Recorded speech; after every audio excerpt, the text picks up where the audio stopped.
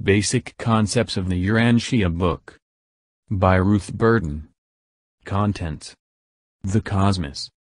Personalities of the Universes. The History of our Planet. The Continuation of Evolution. The Downreach of God. The Supreme Being. The Life and Teachings of Jesus. The Urania Book is a revelation of facts and truths which have long been sought after by scientists, historians, philosophers, and religionists, Urania being the universe name of our planet. The book gives as its authorship superhuman, divine beings who would, understandably, have access to certain information not available to mortals. The authors, however, make use of all human concepts and information possible, and resort to superhuman sources only when necessary. The subject matter of the entire book centers in the general purpose of making clear man's divine and eternal destiny, the age-long progress from animal to angel, from angel to spirit, from spirit to God. 2075, 558. It is to clarify this fundamental, unifying theme of man's eternity-long evolution that all the various phases and topics of the subject matter are included in the book's more than 2,000 pages. The basic ideas and philosophy of the Urania revelation may be stated briefly as follows. The Cosmos. The scene of this drama of man's continued development, the arena in which it occurs, is the entire stretch of the starry universes of space. Therefore must we understand something of the vast cosmic stage on which the action unfolds. There is given a word map, a sort of blueprint of what our telescopes are beginning to reveal, the hitherto unimagined magnitude of the galaxies and universes of space. The book tells of the revolutions and ordered movements of component systems and subsystems, of the origin and basic constitution of matter, including its absolute unit, the ultimatum, of the relation of matter to energy, mind, and spirit, and of the eons-long evolution of matter into nebulae and star clouds, suns and planets, and finally into stabilized universes. At the eternal center of this immeasurable swing of the far-sweeping galaxies, holding it all in absolute control, is the Isle of Paradise, the dwelling place of God, the universal Father-Creator. Personalities of the Universes. This vast cosmos, says the Urania book, is inhabited by a tremendous population of living beings, divine personalities, angels, and mortals like us on earth. The purpose, the reason, for bringing into existence all this infinite stretch of universes and personalities is this, that God will not be self-contained. He is not selfish. He wishes to share the joy, the adventure of being, to the very farthermost extent possible, even down to such lowly animal origin creatures as the mortals of Earth. There are millions of planets inhabited by human beings similar to us, and the Father loves us everyone.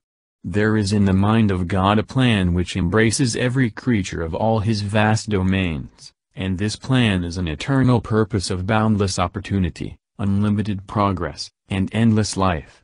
And the infinite treasures of such a matchless career are yours for the striving. The history of our planet.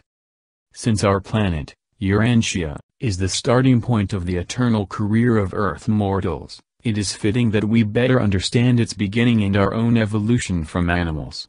We are therefore told of the Earth's astronomic origin, of the gradual, but violent, formation of its stone crust and the oceans, of the superhuman implantation of life, which evolved through countless ages into animals, until finally there appeared the first human family, and of this we have a fascinating, detailed account, of primitive peoples, including the genesis of colored races, their early clans, pre-civilizations, and strange religious rites, for from these evolved the moral imperative, which is the prerequisite for spiritual growth. We mortals are the very lowest order of being capable of spiritual development, and this is predicated on the fact that the human mind has evolved to the point where it can be indwelt by a spark of eternal divinity. The planets are the spawning ground of all creatures farthest from God who nevertheless possess the potential of finding Him. The continuation of evolution. If we mortals sincerely choose in this life to follow the gentle leading of the divine spark within us, we can continue life and development on the mansion worlds, and on literally millions of other spheres of training. On these mansion worlds the tragic incompletions, the injustices, the inequalities of opportunity of earth life are rectified, but we earn every inch of progress, by study and training under the guidance of angels and other competent teachers, and chiefly by service which we give to those following us. We do not, however, in this universe age, return to our native planet. There is no communication here, says the Urania book, with departed loved ones. The entire stellar itinerary of our inconceivably long evolutionary journey towards spirit status is described, including graduate courses on the billion worlds of Havona. You humans have begun an endless unfolding of an almost infinite panorama, a limitless expanding of never-ending, ever-widening spheres of opportunity for exhilarating service, matchless adventure, sublime uncertainty, and boundless attainment. Such is the long, alluring path to paradise. Such is the mortal ascension plan. The downreach of God. The mortal ascension plan is a two-way proposition. Not only does man climb toward God, but God reaches down toward man. The initial basis for movement outward, the very first step away from absolute self-containment, was the creation of the eternal Son and the infinite Spirit, thus forming the Trinity. Of course the Trinity has existed eternally, but to our time-bound, finite minds, these existential personalizations of deity must necessarily be presented in sequence. The absolute first source and center downstepped himself further in the creation of many additional divine personalities, less than absolute, more and more nearly approaching the finite. About 2,000 years ago, one of these divine sons of God incarnated himself on Urania, in part, in order to help us mortals to realize that we too are sons of God, indwelt by a divine light. The kingdom of God is within you. This inner guidance can lead us in timeless evolution, life after life, toward perfection. Jesus literally meant it when he commanded, "Be ye perfect." But there is an added reason for Jesus' incarnation. By his life in the flesh he was earning his own sovereignty. The Urania book teaches that this same Son, who became the carpenter of Nazareth, was the actual and literal creator of the earth, the solar system, and our entire local universe, with its potential of 10 million inhabited worlds. And out of all those possible planets where he might have lived his life of the flesh, he chose to come to ours, probably because of our great need. The moral and spiritual backwardness of Urania in comparison with other planets, is due, we are told, to certain unfortunate events of long ago, such as are always possible in finite worlds, where imperfect beings have free will choice.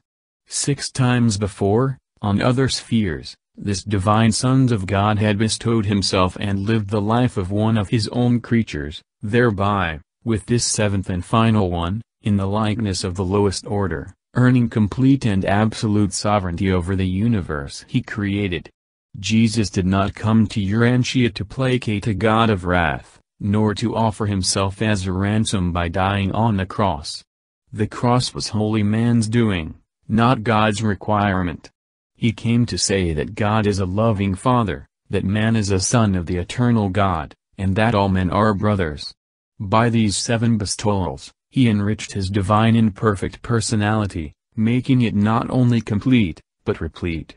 He thus became the Son of Man, in addition to being the Son of God. Many other orders of being, created perfect, add to their natures by ministering to ascenders on the path to paradise. Perfect beings descend to serve those who ascend, a two-way plan. The Supreme Being. All this life experience of both ascenders and descenders is gradually being synthesized and coordinated into an evolving, universal consciousness, a growing oversoul of creation, eventually to be personalized as the Supreme Being, the administrator of the perfected, finite universes, so teaches the Urania book. To the evolution of this developing God of time and space, Even we mortals are contributing by the experience of living. The concept of a growing, finite deity has been propounded by certain philosophers of our planet.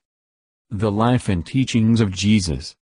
The account of the life and teachings of Jesus in the Urania book is much more complete than that of the New Testament, but not contradictory. The superhuman authors base their narrative chiefly on records supplied by a sort of guardian angel of the Apostle Andrew. They give definite dates and many hitherto unknown details, making an exceedingly readable, simply told story. This biography occupies the last third of the book, the foregoing two-thirds constituting an informing introduction, a universe backdrop, for the enthralling drama of this human divine life on our troubled planet. The presentation, therefore, of the picture of this matchless life in its cosmic frame, is rightly the climax, the fitting conclusion, of the Urania revelation. The opening paragraphs of the book give that invitation command of the Creator Father of all of the universes to his far-flung family of finite, mortal children, "Be ye perfect," and the following 2,000 pages spell out details and steps in the path of perfection attainment. For us mortals, Jesus points the way. Indeed, his life and precepts, in their original form, unencumbered by tradition and dogma, are by far the greatest possible help that mortal man can have in his age-long climb toward paradise, which is begun here and is continued on the numberless spheres of space.